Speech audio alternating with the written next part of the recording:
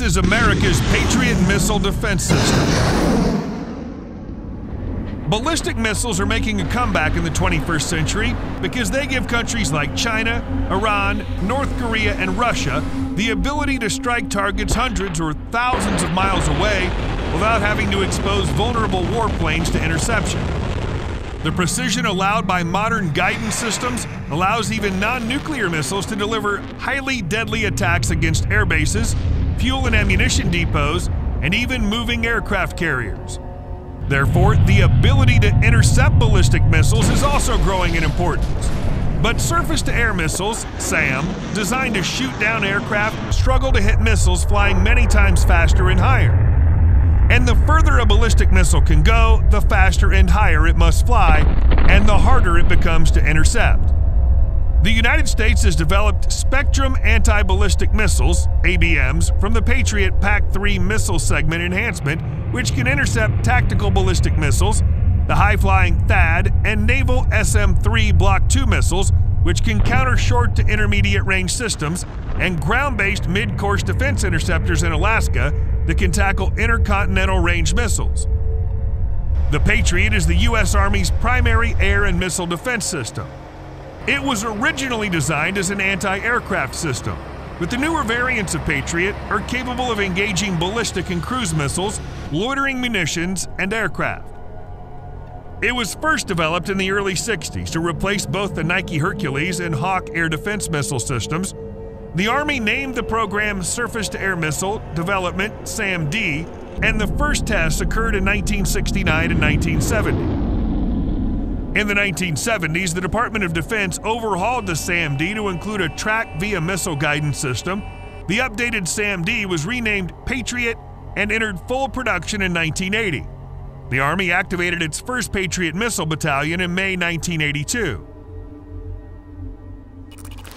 MIM-104 Patriot, phased array tracking radar to intercept on target. Patriot missiles are launched from Patriot missile batteries based on the ground. A typical battery has 5 components. 1. The missiles themselves. 2. The missile launcher, which holds, transports, aims, and launches the missiles. 3. A radar antenna to detect incoming missiles. 4. An equipment truck is known as the engagement control station, housing computers and consoles to control the battery. 5. A power plant truck equipped with 250 kilowatt generators. The Patriot is a guided missile that uses ground-based radar to surveil, track, and engage targets. An incoming missile could be as far away as 50 miles, 80.5 kilometers, and the Patriot system's radar can lock onto it. At that distance, the missile would not be visible from the ground, much less identifiable. The Patriot missile has been through several significant upgrades since its initial development, including software changes in the mid-1980s, allowed the missile to engage tactical ballistic missiles known as the Patriot PAC-1. The first major missile upgrade in the late 1980s introduced the MIM-104 missile, also known as the Patriot PAC-2. In 1997, the Army deployed the Patriot PAC-3, or MM-104F missile, with an onboard radar detection and tracking system for improved capabilities against ballistic missiles. The first PAC-3 missiles used in combat were during Operation Iraqi Freedom in 2003. More improvements have been made to the Patriot PAC-3 since its first use during Operation Iraqi Freedom. The PAC-3 MSE is an evolution of the battle-proven PAC-3 missile. The hit-to-kill PAC-3 MSE provides performance enhancements that counter evolving threat advancements. The enhancements ensure the PAC-3 missile segment of the Patriot air defense system is capable of engaging new and evolving threats.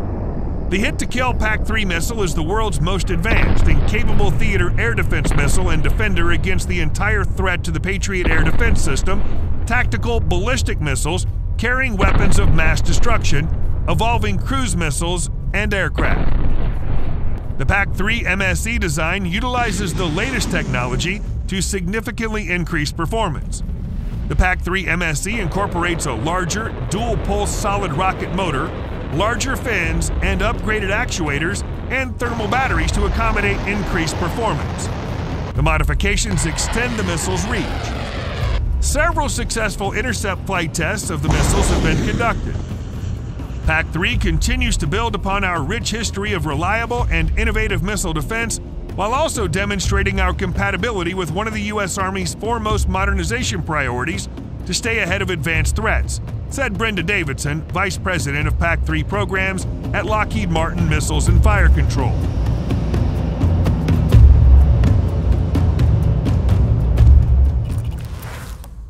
The Launching Station. The launching stations are remotely operated self-contained units. The engagement control station of the launchers through each launcher's data link terminal via fiber optic or single-channel ground and airborne radio system data link. Integral leveling equipment permits emplacement on slopes of up to 10 degrees. Each launcher is trainable in azimuth and elevates to a fixed elevated launch position. Precise aiming of the launcher before launch is not necessary, thus no extra lags are introduced into the system reaction time. The new MIM-104 launching system has a modular design capable of holding a total of 4 PAC-3 launching canisters, 16 missiles, 12 PAC-3 MSE canisters in 3 rows of 4, or 4 PAC-2 guided enhanced missiles canisters. Integrating Patriot with THAAD.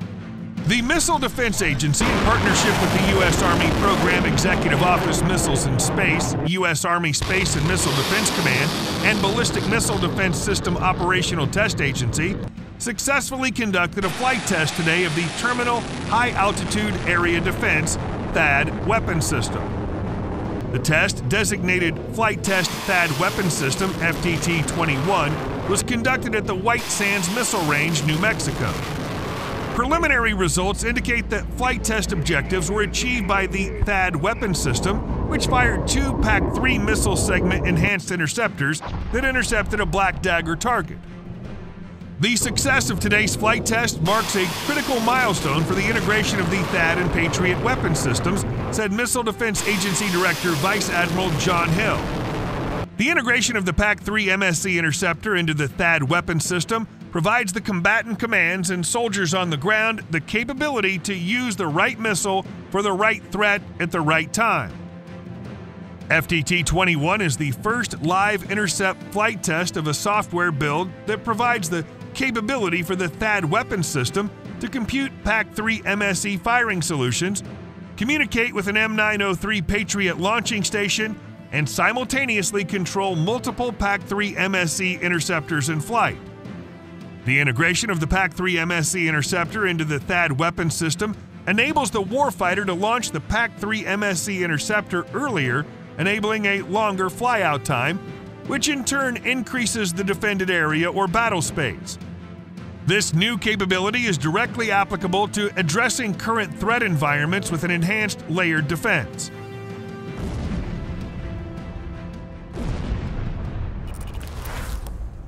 Air defenders test newest Patriot missile upgrades. 65 soldiers and 135 government civilians started a year-long test on the latest Patriot missile system upgrade. This upgrade is the newest one since 2018. Starting in early June 2022, the U.S. Army Operational Test Command's Air and Missile Defense Test Directorate worked alongside soldiers from 3rd Battalion, 6th Air Defense Artillery Test Detachment, 30th Air Defense Artillery Brigade, and multiple government agencies to test the system update to ensure it's ready for soldiers. In addition to software and hardware upgrades, the Patriot system is also getting a more user-friendly interface, allowing soldiers to be trained faster. I think it's a lot more beneficial for incoming soldiers that are newer to the branch, said Sergeant Angel Quiñones. I think it's a lot more beneficial for incoming soldiers that are newer to the branch, said Sergeant Angel Quiñones, a 3-6 Patriot Fire Control Enhanced Operator Maintainer soldier and Florida native. It's a lot easier to pick up. It'd be super easy to train with it as well. Instead of like us training them how to memorize a full database, we just need to know keywords now.